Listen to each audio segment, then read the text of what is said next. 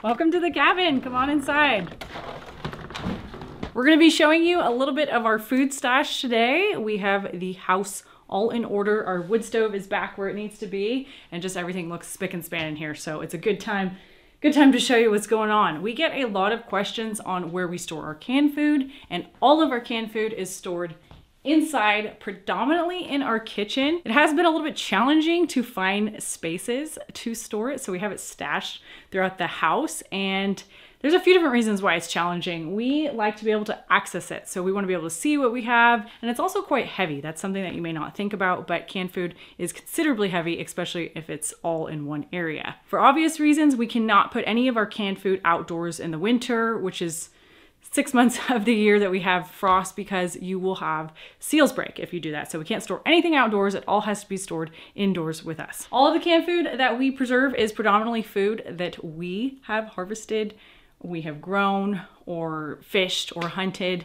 Nothing is really store-bought, except for maybe if we're like adding one thing or two. So a lot of effort and energy and time has went into it, and it means a lot to us. It is our food supply. So it is what we are eating from pretty much on a daily basis. Our canned food is not necessarily like to stockpile. It's only for about 1 or 2 years, and it's kind of evolving. So we go through it, we can more, we add back to it. It's just our daily food. And canned food can definitely last a lot longer than that. It can last probably decades. I think the oldest jar we've ever opened up was maybe 3 years old or so. We generally go through this food within 1 to 2 years. Let's get started with showing you some of our canned food right behind me on our kitchen island. It's a little movable table that we can roll around. Our house is only 320 square feet on this first floor, so it's not big. We're not gonna be moving around much today. You may notice right off the bat that we have a lot of half pints on this shelf, and that is because I like to keep various little casserole dishes on top of there. So this is usually not a canned food storage. This is where we put like flour and sugar and things like that. So it's kind of right now it's predominantly for our canned food, and they are stacked high on the bottom, a little bit higher than I would ideally like. That makes this table very, very heavy to move around. Some of the things we have here is onion jam. So that is delicious. Cowboy candy, hooligan. I have salsa, sauerkraut, and fish. We have fish pretty much all throughout the house, so we got a lot of that. This area works really good for storing jars. Again, not ideally where I would store them. These cardboard flats are awesome for stacking them up. I try not to stack jars directly on top of each other more than too high. So if you have these like flats, you can take off some of the weight and distribute it a little bit better. So these are really awesome for storage. This is also where we have a lot of our jams and jellies, and we're gonna be running, I think we're gonna be running out of those this year. I only have like eight jars or so left. So let's head over to our other big canned food storage area. In the past, this has been where we store pretty much all of our canned food. This shelf Eric made a few years back, and it can hold probably close to 400 jars. So that's a lot of jars, and I don't think I'm making an overstatement when I say that that weighed over 500 pounds. And we realized that it was a little bit too much weight on our floor, so we don't do that anymore. So you can see that this is not completely filled up. That's intentional. It just was too heavy. So it's probably not even, I mean, maybe half full right now. There's a lot of really good stuff over here. We have salmon, again, only some of our salmon, but I think it's really cool. We have salmon from this year. These are silvers from Valdez, and I think we did those with garlic and jalapenos. And then we have some salmon from last year, which is from Chitna. So those are red salmon, and those are just plain. And then we have 2 different kinds. These are also from Valdez. These are silver salmon, just 2 different ways, ginger and tomato sauce. A few other items, things that, you know, really, I tried to organize this so we could see it really well. So we have like topping foods, pepperoncinis, and we can just get to them. They're really accessible. I have a tote right in front. This is not ideal. This is because we don't have room. So we have a tote filled to the brim with canned food. Ideally, I'll be kind of putting this in other spots as we start to go through our canned food a little bit more in the winter. Got our tomato sauce here, super chunky.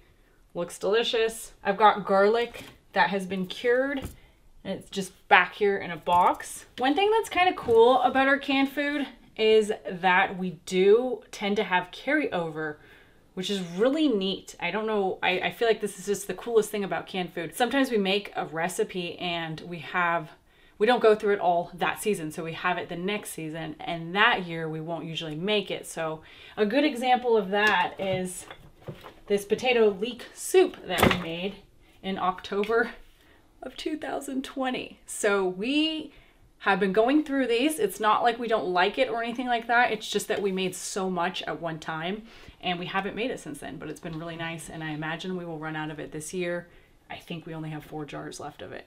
We've got some chicken broth here, and you'll notice it's in a quart. We do most of our canning in pints. Pints is definitely the most common size for us, mainly because that's just like a good portion. So if we open it, we can either eat it right away, like salmon, we'll eat it in a day, or if it's something like kimchi, we'll just put it in our fridge or our ice chest, and that will last us maybe a few days or a week or something like that. Chicken stock is something we either use in one meal or it's spread out over 2 meals. Eric and I don't always make the same recipes, so we're definitely open to new things, and sometimes certain things do better in the garden. This is a new one for us too. This is the balsamic Brussels sprouts. Very excited to try that. Okay, I think we're done. In general, this area has been absolutely amazing. I'm really proud of our organization skills this year. In the past, we've had this shelf in different spots, and once we start seeds, it's just like, it's a total nightmare in here. So this is so good how we have it. We have a smaller couch. I think that's definitely what helped us. We have our ice chest up high. Usually it's down low, so it's way easier to get in here and get into our fridge items. That is completely full. And Bo is very happy in the corner because he does not like the fire. He prefers a much cooler temperature, so this area stays really cold and good for him. He likes it that way. We have our squash stashed up in the corner. Don't have that many, but they're stashed up there. They look pretty cool. Let's head over to the shelf by the oven. When we first put this shelf here, it was not designed for canned food. So it has a lot of other items. It's very multi-use, and we just have canned food stashed here because we have nowhere else. We've got more salmon over here, you guessed it, and just various other little canned foods in here. I have some more sauerkraut and green salsa right there in these flats. We also have some pots and food over here that we purchased from the store. It's just really a shamble of a shelf. So maybe one day it'll be for something, but right now it's used for a lot of different things. And we do not keep food in here that we do not have to keep in here. So we have a massive amount out in our Connex, things that can be, you know, things that could freeze and that it's not a problem if they freeze. You do have to be careful with liquid and glass though. Some of those items do have to be stored indoors. There's more food in the kitchen in jars, but these are the ones that we are pretty much using on a daily basis. So that's not, I guess some of it is preserved food, but not all of it is. And I'm just a big fan of mason jars, as you can tell. This shelf right here is probably about 25% or less of our own food. We have some dried spices, greens, and herbs, things like that, but a lot of it is actually store purchase, and I just feel like it's convenient for me to keep them in jars so I can see what's in there. I can just grab them, we can cook with them. I do a lot of that type of cooking, baking, and like grains in the winter, especially bread. We like to bake a lot of bread too. This is only a fraction of it. Like I said, most of it is out in the Connex. That's where we actually store all of our jars too. We store them outdoors when they are empty. If I had to guess how many jars we have, I mean, I don't feel like it'd be wrong to say we may have 1,000. That may seem like a lot, but we use them. We use them a lot. We love mason jars in this house. Let's show you the last place we have some canned food stash. Get that out of here. This is our medicine cleaning bathroom / canned food storage. So we've got a lot of stuff in there, but we also have canned food. We have a lot of good stuff. This is that celery. No, I think this was, no, this is cream of celery soup. I don't know why I couldn't remember. We have some moose chili. That's the last moose we have. We have, I think, 10 or so jars of this stuff, and it's awesome. I have some cauliflower soup from last year, and then I have some moose bone broth and tallow and things like that under there. Oh, and then I also have more salmon. Does that surprise you? This is actually from 𝐬𝐸, I believe, so these are red or sockeye salmon. We have some nice heavy-duty shelves in here to hold all the weight from the canned food. And this is one of my favorite spots to store the canned food because it is most ideal. So it is dark and cool. I can just like feel the cold air when I open these. Our wood stove is all the way over there, so this is the opposite side of the house, and it must just be getting some cooler air somehow. So it's perfect. It's dark too. Dark is always good, and I will show you a perfect example of that. I have two different tea blends here, and this one has been sitting up top on our shelf. So I don't know if you can tell, but this one has not been sitting on top on our shelf. So it's a lot brighter and more vibrant. And that's just because it hasn't been exposed to the sunlight. So ideally, things like this, you really would store in a cooler, darker place. But our cabin is just the exact opposite of that. It is warm and dry and not that dark. You may be wondering how many jars Eric and I have of canned food. So food jars that actually have food in them that have been preserved by us. And again, they haven't been all preserved in 1 year, and I don't usually count them. So I did a special count for today, and I ended on 576 jars with food in them.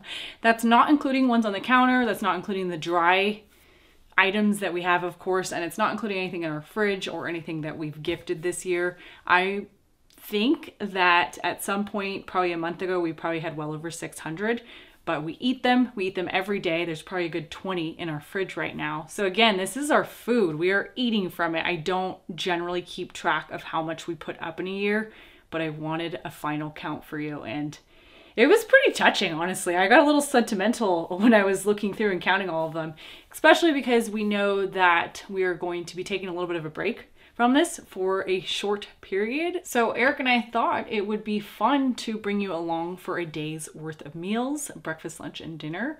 And we're gonna get started on breakfast. Breakfast for me and Eric, sometimes it can be like fruit or yogurt or oatmeal. Other times we like to go all out and make like a real savory dish. So that is what breakfast is gonna be today. It's gonna be savory. And I'm gonna head into this cupboard. This is my potato storage cupboard. I'm sure you know that by now. So I have hordes of potatoes back there, and they're staying dark and cool. And then we also have some eggs that we limed. We limed for the first time last year, and it turned out okay. We had a pretty good success, but some of it didn't work perfectly. This year I was much more strict on my measurements. I was really careful, and I was also really careful to use eggs that were just thicker in general. I waited a little bit later in the season. I took eggs from July from the girls, so they had really hard shells, and they have been doing awesome. Eric's already been pulling from these beauties. I'm gonna grab some of these for breakfast and some potatoes.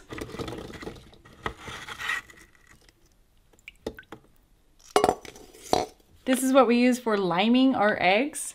We did probably 400 to 500 eggs this year. We have about 7 gallons that we did. So pretty nice to have that. We also have some pemmican, and our honey is back here. Isn't that beautiful? This storage is perfect again because it is dark and cool, which is perfect for keeping things preserved for a long time. Okay, we got to disturb Bo's peaceful sleep over here, and this is another box of potatoes. We keep these ones over here because these are the ones we're trying to go through first, and that's because this variety, which is Susitna Gold, they tend to sprout first. Look at that, you can see one right there already shooting up a little sprout, but you just knock it off. Let's grab a few of these. Let's see, I'm pretty hungry, so that'll work. Yeah, that'll work right there.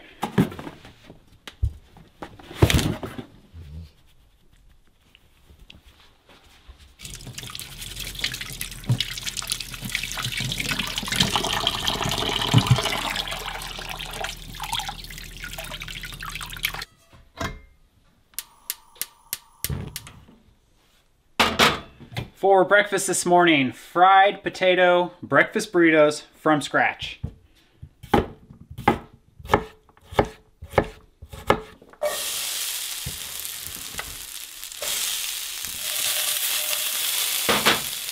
I've been really enjoying these limed eggs. It's kind of weird when you think about it, eating really old eggs, but we eat these just like a regular egg. They're awesome. And onions, they've been doing great. Arielle had the new method for braiding them this year.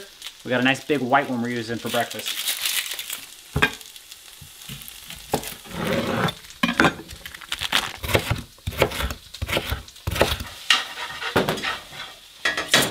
Do we have any large? No, just tallow. Just tallow.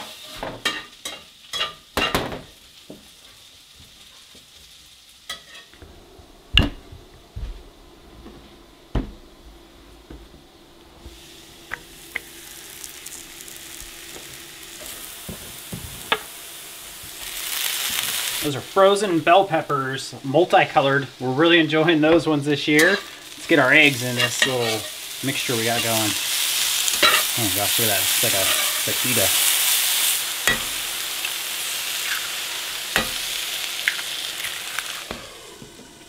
We're popping open a can of green salsa for this meal.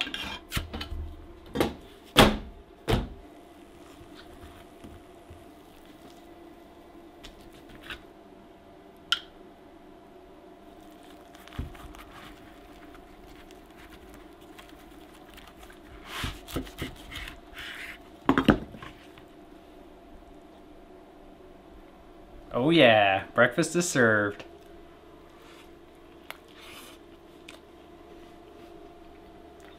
Whoa. Oh my gosh, yours is really loaded.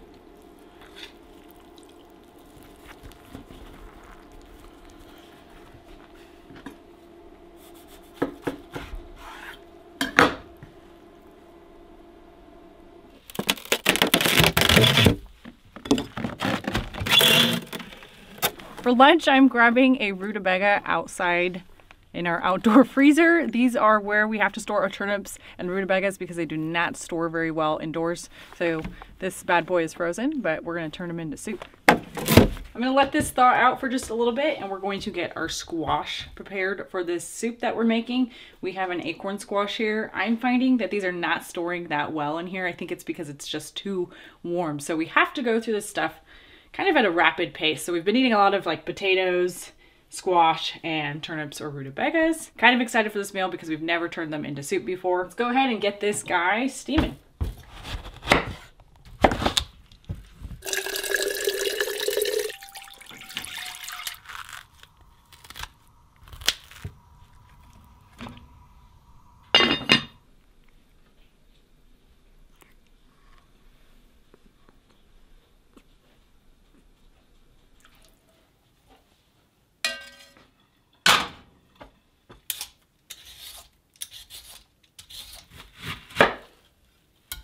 We're adding the rutabaga to a pot now, and then I'm gonna get our squash scooped out and put into this bowl as well. And then we're gonna add a bunch of chicken broth to this.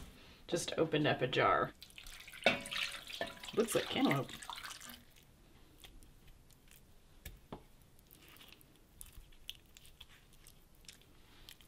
We're keeping it simple. I think that rutabaga is going to have a lot of sweetness from being frozen for so long. And the acorn squash is pretty mild too. I think it would be really good with some woodsy herbs. So I have thyme and oregano, and then sage and rosemary. And then of course some salt and peppers going in there too. And we're going to let this all cook down before I can blend it.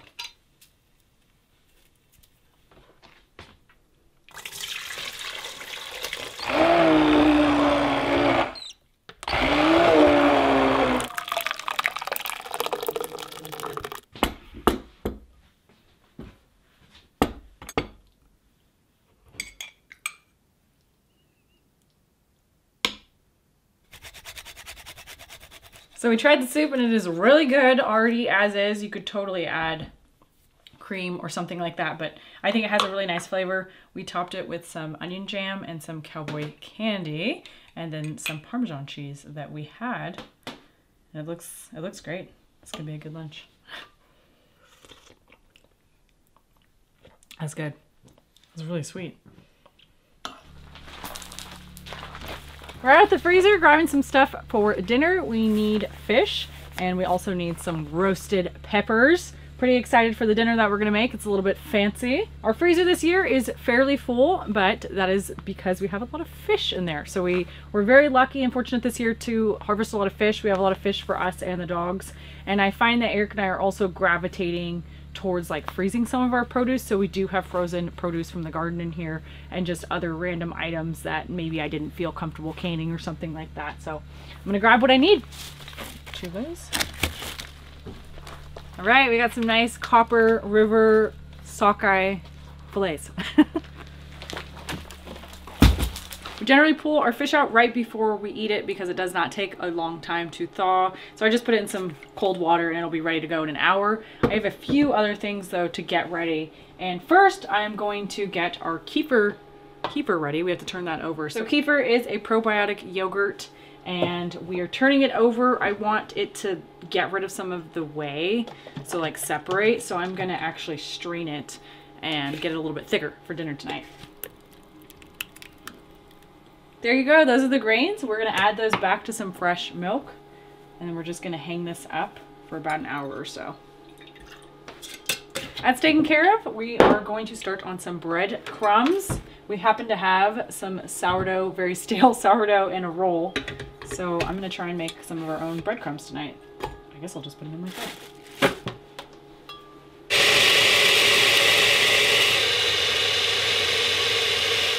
That works pretty well. So I'm gonna set these aside for Eric. We were making fish meatballs with a awesome pepper sauce. I'm very excited about that. We haven't made that before, so it's kind of like you're making tomato sauce, but you're using peppers, which is amazing. And I have to get started on our noodles or our pasta dough.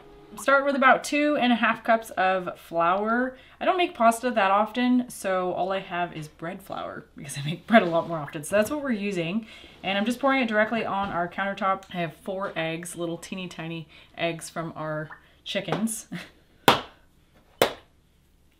And I'm just gonna add a little bit of olive oil and some kosher salt, and we're gonna get this mixed up.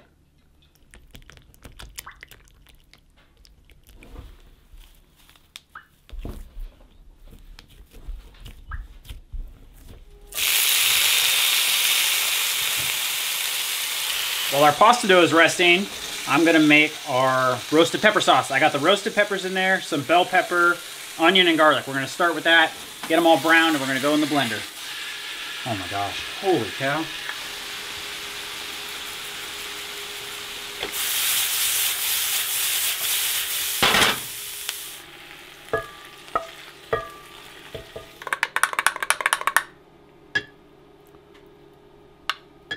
Few scoops of this kefir yogurt. The thickness of this is like in between kefir yogurt and kefir cheese, so it's a little on the thick side, and that's probably enough liquid. Let's see if we can get this thing to blend.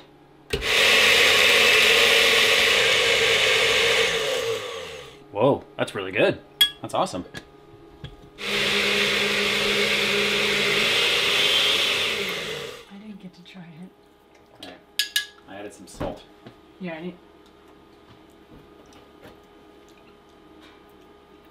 Isn't that unique? it's really good. You know, it tastes like not green peppers, but you know what I mean, like green peppers, like a bell pepper or like an ancho pepper. It does, but it specifically tastes like roasted green peppers. Different. Not roasted red peppers. Yeah, it's really good. Okay, right now we're still at like about 1/2 inch thick, so I gotta go thinner.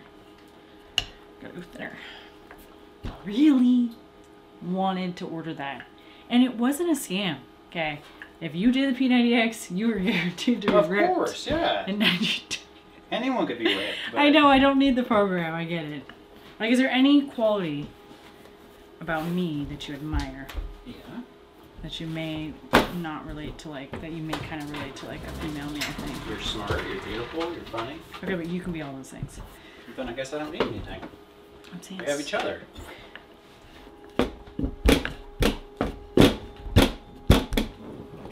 Call it wavy pasta.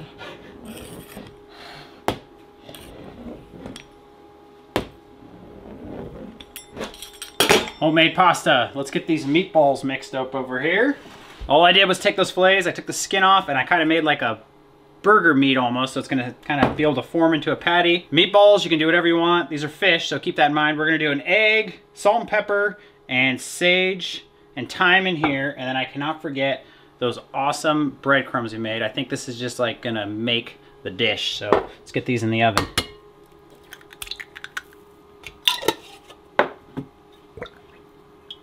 Oh, cool. I gotta put a little more breadcrumbs.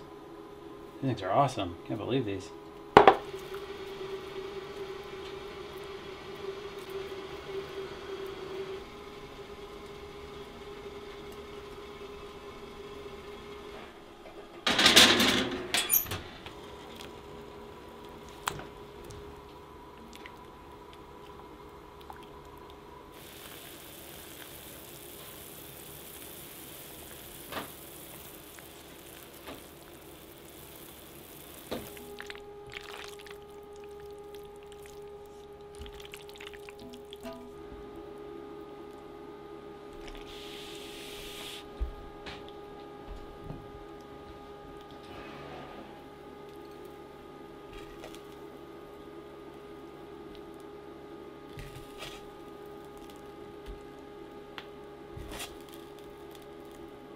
I think my pasta dough was a little bit too thick. I'd probably roll that out a little thinner next time, but all in all, it looks delicious. And this is a green pepper sauce, I guess. When I looked this up, I believe it's a vegan recipe, so I saw a lot of folks doing red peppers and making it vegan. This is clearly not vegan.